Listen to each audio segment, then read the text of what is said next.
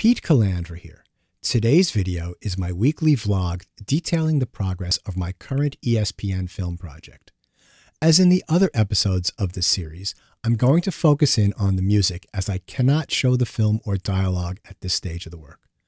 I'm also going to go through the score section by section, and as a bonus towards the end of the vlog, I was able to use the new Spitfire Audio Symphonic Motions library on the last cue that I was able to finish this week. There'll be timestamps in the show notes and also in a pinned comment for each section. If you like this video, give a thumbs up. For more content, please subscribe, and to be notified, ring that bell. Please leave any comments or questions below. Thanks for watching, and let's get right into it. As in the previous 3 videos, I'm using the same template, which contains sounds from Orchestral Tools, Spitfire Audio, Heaviosity, Spectrasonics, and Native Instruments. I made sure that I went through the first act and created a rough score that I could refer back to. As there's quite a bit of content in the first act, I can reuse these themes, reorchestrated different keys, different moods, change the pitch register of the melody, different feels, and develop that through the course of the film. And that'll give a unity and consistency to my score. So the second act of this film contains some darker moments, some low moments in this person's life. I wanted to prepare for that. The opening scene is a couple of still shots of the athlete in a very large arena. It's kind of an etherealness and mood to that I wanted to capture. And I wanted to prepare for some of the darker moments. So I started off with this drone sound from Vocalese 2 by Heaviosity, and it's just a pedal point on an E flat.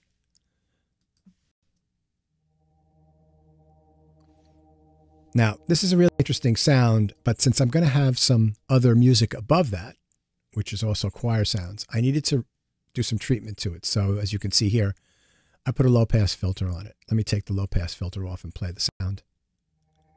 And you can see that there's a lot of high-frequency content there. Those upper harmonics will clash with what I'm writing here, so I got rid of them. This is just a very simple.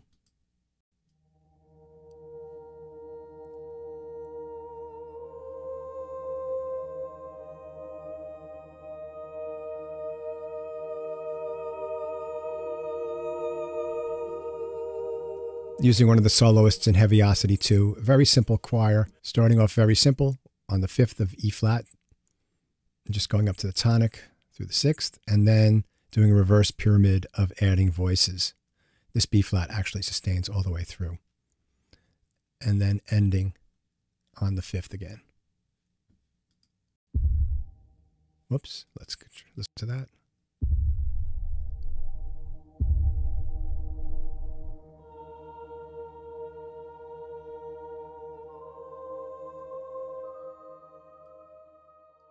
What I've also done to that choir sound is I've layered these Eric Whitacre Evos, and you can hear the vowels changing as the note sustains, which adds a really nice feel.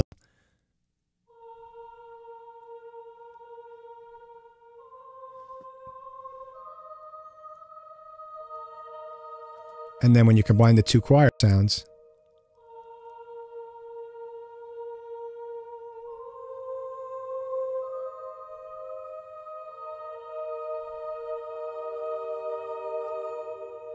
it's very simple writing, and I'm just underscoring the beginning of that. There's a couple of photo changes that I've hit with these low ethnic drums. This is also from Heaviosity, from their ethnic ensembles, ethnic drum ensembles. All right, so that whole little bit once again.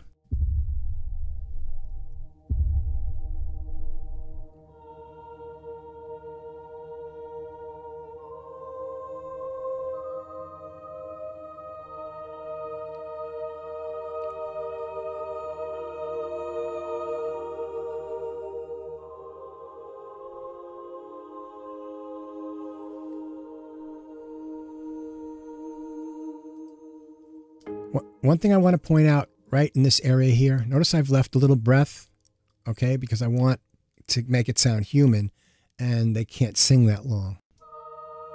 And also adds to the phrasing.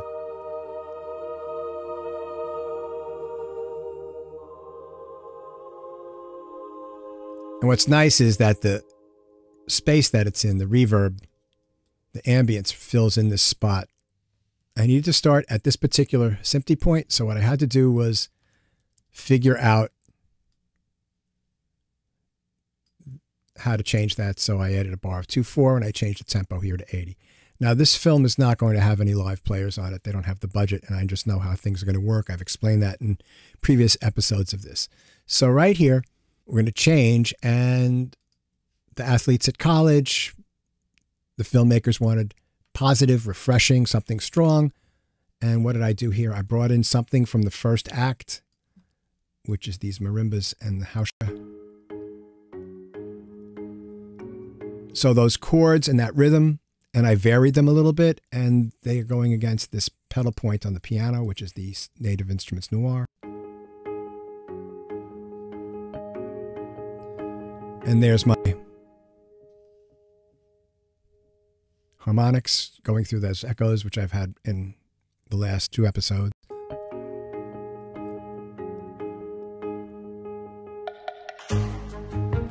And then right here in the first act, I've got these wood blocks during the opening titles where they've got the graphics. And so I brought them back here. And then this industrial hit is a sound that I recorded in the hallway of my old New York City apartment that I use. And I've got that going through the Pro R1 and the wet reverb. There's some photo changes going on there, and it was just a nice transition into the little melody.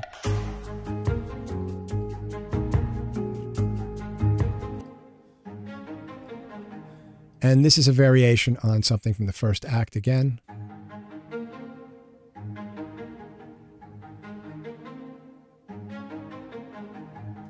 So let's look at how I've constructed this phrase. So I've got this short phrase here, and it ends on an ascending figure. And then the second time through, right, we have a descending figure.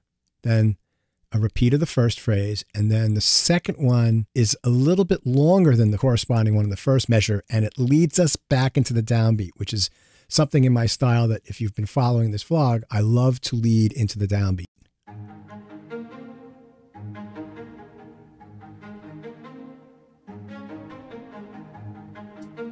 And that's a variation on something from the first act, and that's with the Aperture Spiccato from Spitfire Audio. And then I've also got this really cool wood kalimba, which is found in Omnisphere. Just to give a little percussive, pitched percussive. And I've taken a lot of the low end out of this because it is too huge. It needs to fit in with the other instruments. Which this is Easy Drummer, who I didn't mention before, but I'm using the action drums here, the kick drum from that. And I've got a shaker.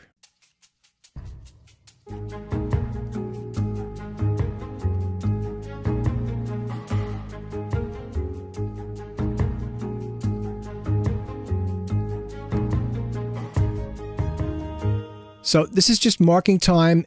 There's a lot of talking going on over this. There's a bunch of pictures changing. And the music needs to just drive the scene along without getting in the way of the dialogue, really. If I was changing key constantly, if I had like a lot of melodic content going on, things that get in the way of the dialogue, it wouldn't really work. And then after...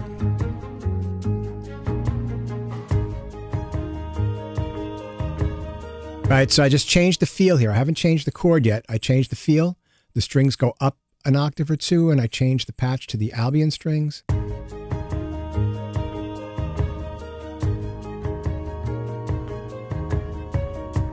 So that's a kind of nice figure. It's just a straight 16th note pattern going through.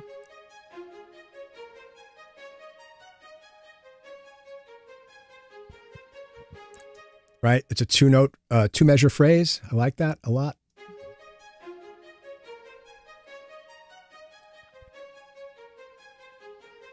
I love the second measure, these leaps up here.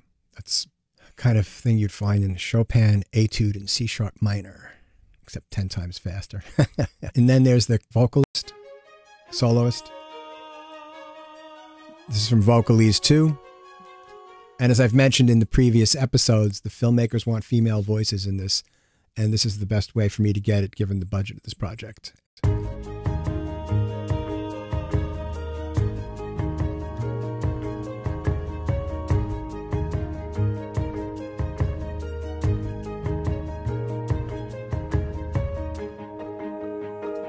So again, all this music is just moving forward, pushing the story forward, giving a beat and energy, but not getting in the way. But notice how I changed the orchestration every little section. The first time through, the kick drums on 2 and 4. 1, 2, 3, 4. And then when it changes here, you get the boom, da-doom, da-doom, da-doom in the kick drum. And then I jump the strings up an octave, or it's actually 2 octaves, and then the voice comes in over here. And then now the drums drop out here.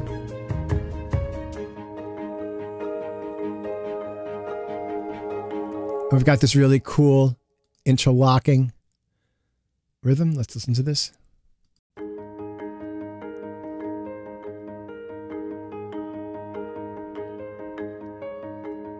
And that's uplifting.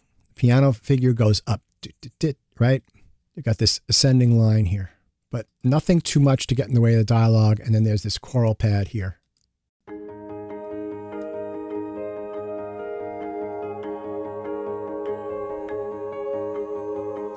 And again, this is supposed to be uplifting, so my lines go up. It's very simple.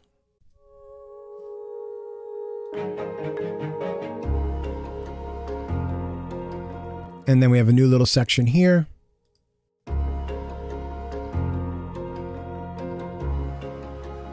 So I've changed the patterns. Let's take a listen to the rhythmic section here.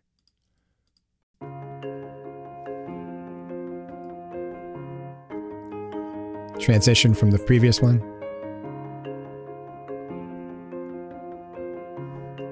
Let's take a look at these, all in notation.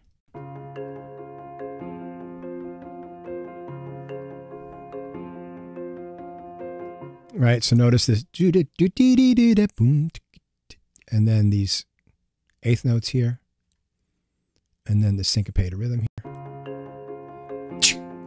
3, 4, 1, right? So you got that 16th note anticipation of that.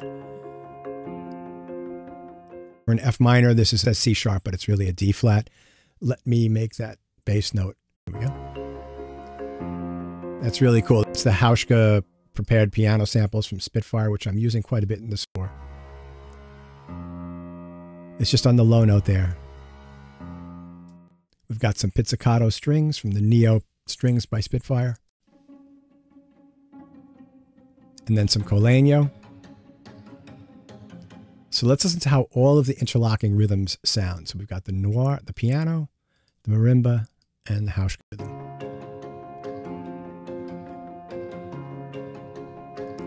So it's kind of like a cross between a funky groove with a backbeat and then sort of Steve Reichian with the orchestration between all the pitched percussion. And let's see if I do this, this, and this. We can take a look at that in notation.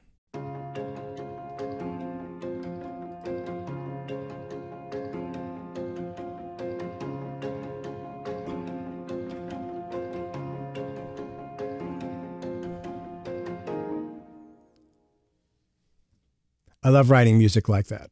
It's really cool. I have so much fun writing interlocking rhythms like that.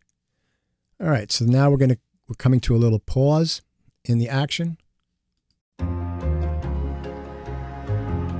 Oh, I forgot. There are also some bass instruments here. There's a cello and an upright bass.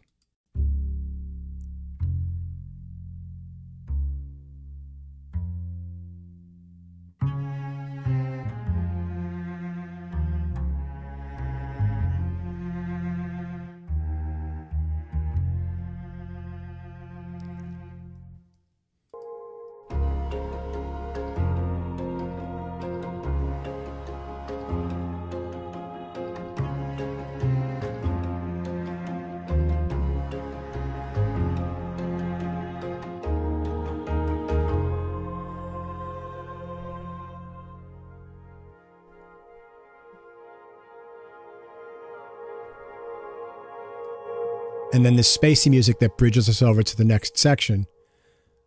Kepler Winds. It's just a polyrhythm that I programmed from that.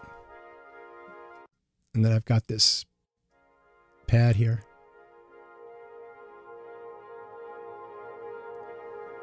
And with this, I've done some volume work probably in, yep, if we look here, we can see the MIDI volume going up. 23, 36. So I've done some volume automation there so that it swells in. And then we've got a soloist.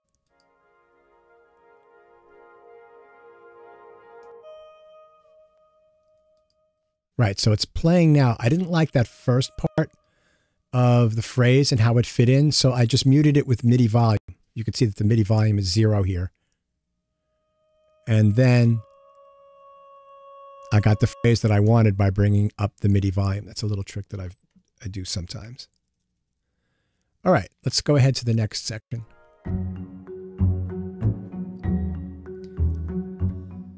Things get a little bit more dramatic here. I've taken the 7/8 phrase from the, and I've made it a little bit simpler here. So we've got just this marimba.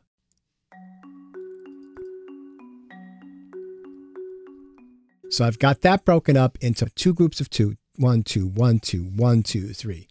The first time through, we were doing 1, 2, 3, 1, 2, 1, 2 in the first act. That's how I broke up the 7. What I've done is I've combined the way that the bass notes accent. They're 3, 2, 2. So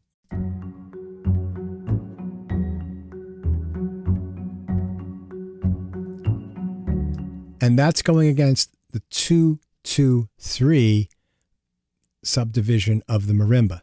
And I've got just these pizzicato notes here, just pedal pointing that F sharp. I've done a variation not only in the orchestration, but in the feel, but it's still relatable back to the first act because it's the same bass line. And we're in a different key now. We were in E minor the first time, now we're in F sharp.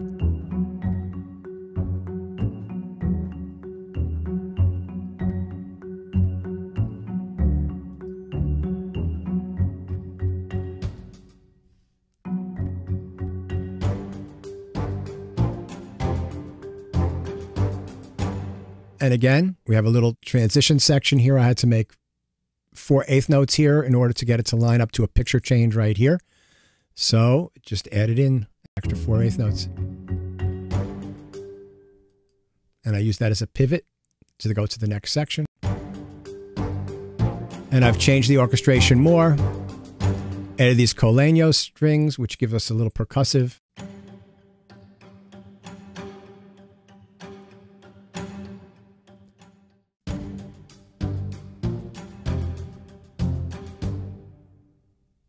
And the marimba is still moving in the same pattern as before.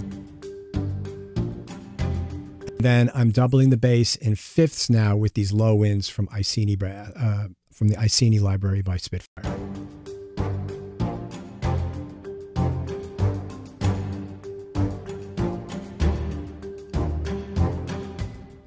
So using orchestration to build up the tension.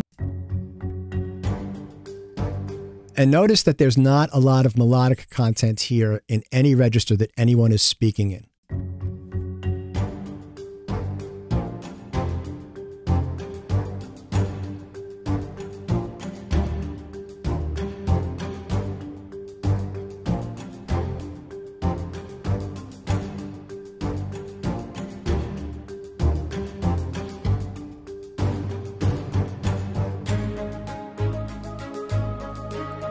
And another little transition section here in 9/8 with some drum hits.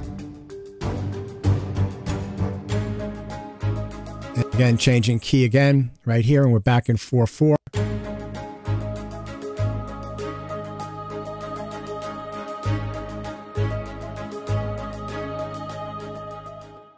We've got the choir, and we've got this muted piano. Doubling the marimba.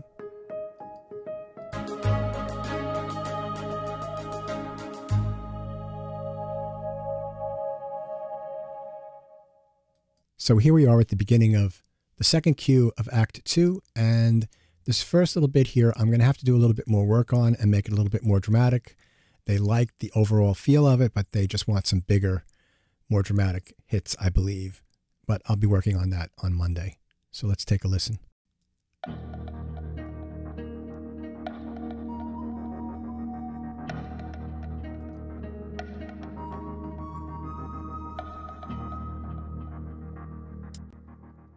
That is a baritone guitar. Let's solo that. And that's some Omnisphere with some tweaks to it.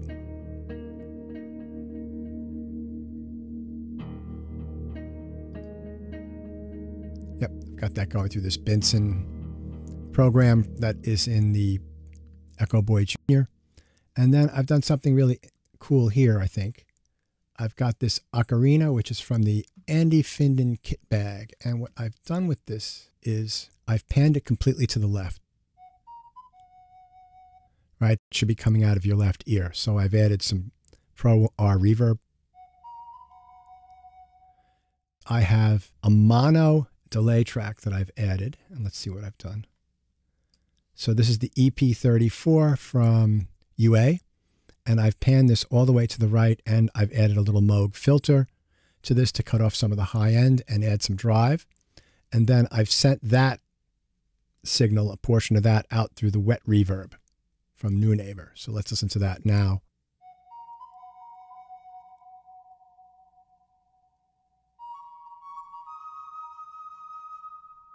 So you get this really ethereal bit coming out of the right ear. So let me just do this. Let me mute this. Well, let me solo this and mute this, and then let me make this pre-fader, and then we can just hear the effect sound.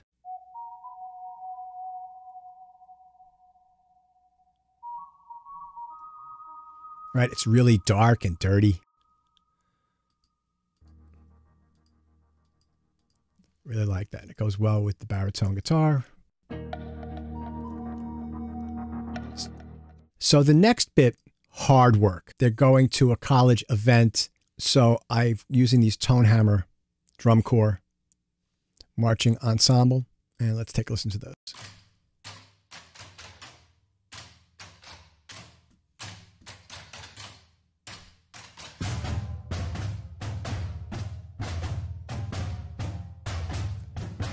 So I printed the snare drums out because they're really loose, and at the end here the rhythm was really off, so I did a little playing around to get the timing a little bit tighter by moving things a bit.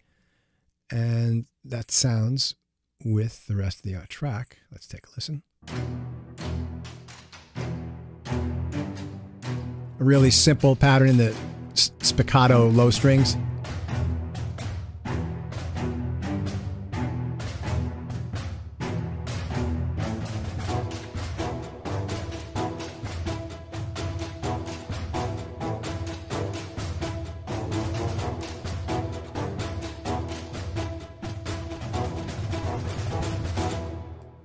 And then I've doubled this. And then there's a little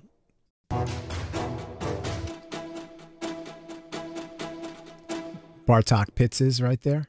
And the other thing too is I've got these aperture spiccato right here. And that sounds great. I wanted it to be a little bit more edgy, so I used the Spitfire London cello to layer on top of that.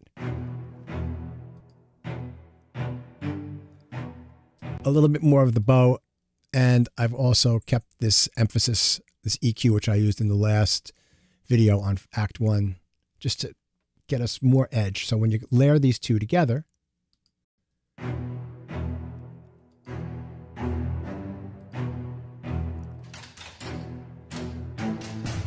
and then when I change sections, I change the orchestration.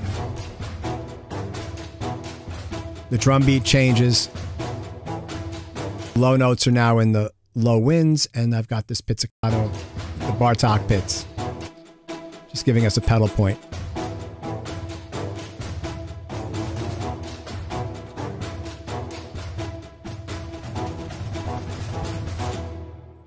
And then right in here, I don't know how long this section is, the green up here, because that hasn't been done yet. So when that gets done, that's going to be inserted, which means that I'm going to have to move all the stuff to the right here, further down the timeline. And I might have to extend this or write some music under there. But this is where we are right now. And the next section, uplifting things are good. Let's take a listen to what that is. And this is something from the first act. I had this very feel, this theme in 3 sections in the first act. This time, though,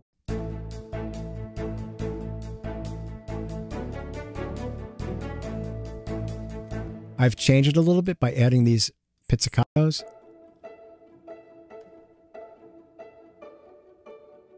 And that goes with this here. I prepare you for those subdivisions of those eighth note groups of 3 and 2 right at the very beginning of the piece in the teaser. When this section comes in, da da da da da da da, and then when we have the 7/8 section, right, we've got da da da da da da da da da da da da. We've got 3s and 2s. So these are the kinds of things that give you a through line in your score. Got our harmonics. Drums. And then right here, instead of going to the 4 chord like the original, I changed the orchestration to this Copland-esque little section here.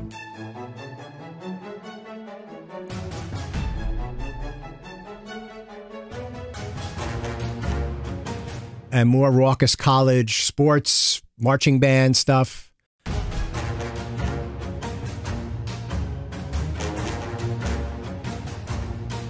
Again with the drum corps.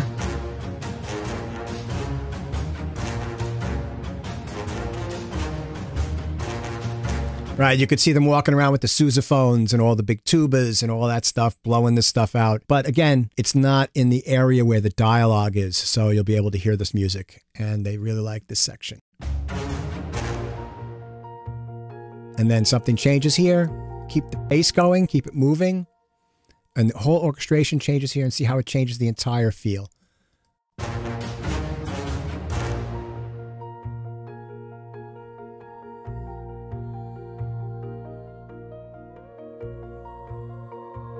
Beautiful choir coming in there.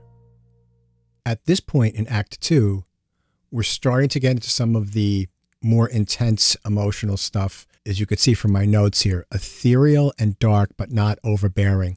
Later on in this act, it'll get much more intense. Coincidentally, at the same time, Spitfire Audio released the Symphonic Motion string library, which I then purchased because I thought it would be really good to use on this cue. Right now, I just have sul tasto, straight eighth notes all the way across. One other thing I did to make this really smooth and with a nice wash, I made a very slow attack and I added some to the release so that you get a slower attack. It's gentler, it's more ethereal, and the release lets the sound overlap to the next eighth note a little bit.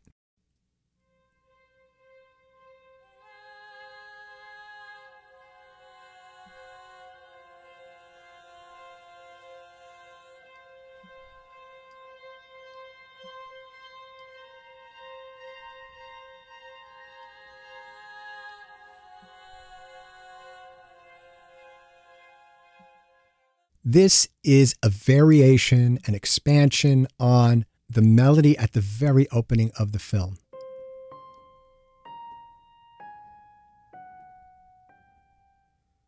And I've changed it here, and you could see the descending line here in C minor.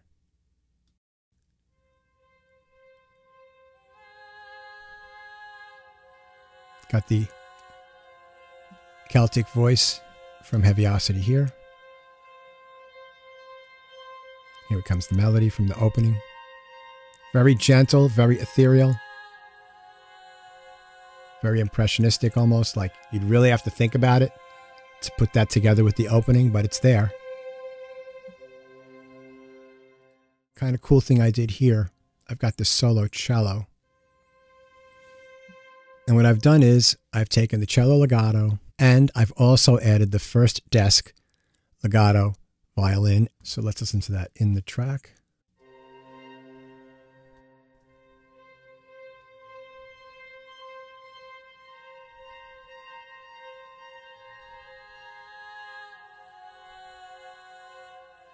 And here we come in. Just swells in. And then the LCO textures come in.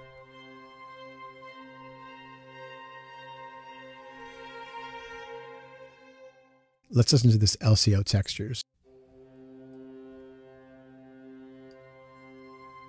Playing that melody. Na, na, na.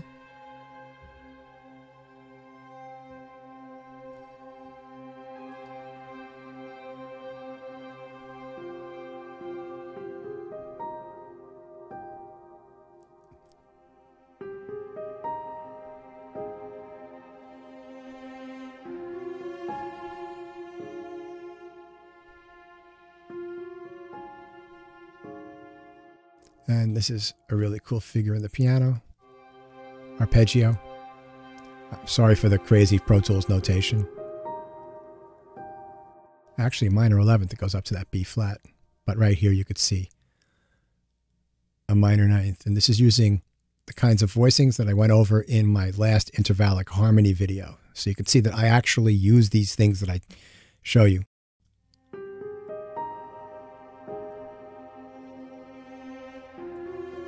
Then down to E flat, ninth, even though it ends up on this F minor here.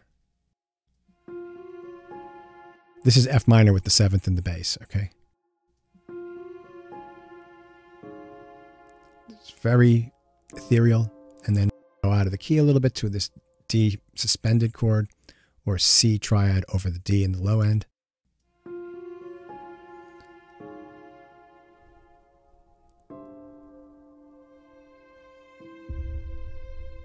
Low drum hits.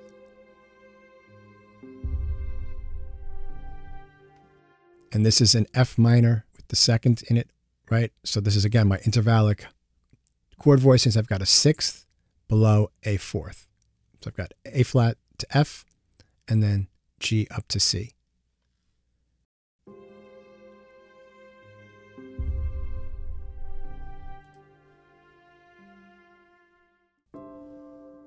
I have the adaptive verb now on. It's really a CPU hog, and I've got a fairly low buffer setting.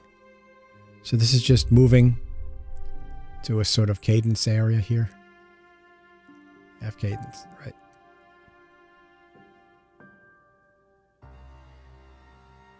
You got that buzzy low sound again.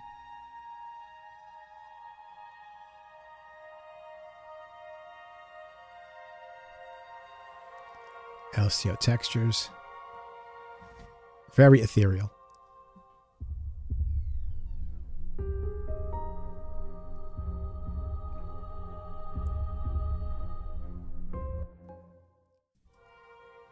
Okay, and then the symphonic motion strings come back in with just a bass note, these low drum hits, and then continuing on with that piano figure.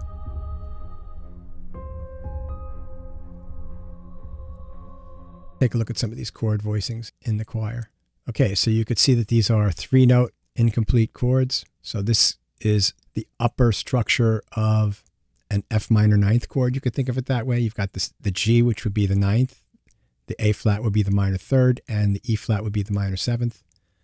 And then here you've got F, C, and D flat. That could be an upper structure for a bunch of chords. This could be the 9th of an E flat minor chord, the 13th or the 6th, and then the minor 3rd.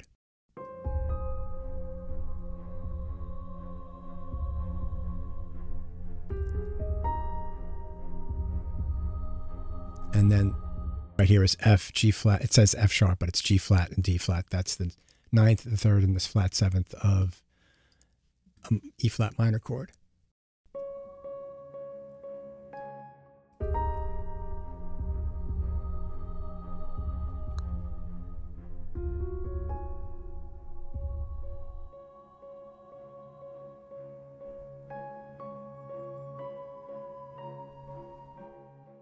So I gave it to you in a little bit more of an impressionistic fashion at the beginning of this cue, and now I've made it come in quicker.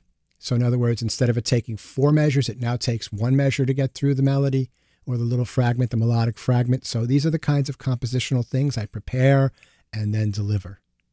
And I like this right here, the orchestration here. I've got the ocarina.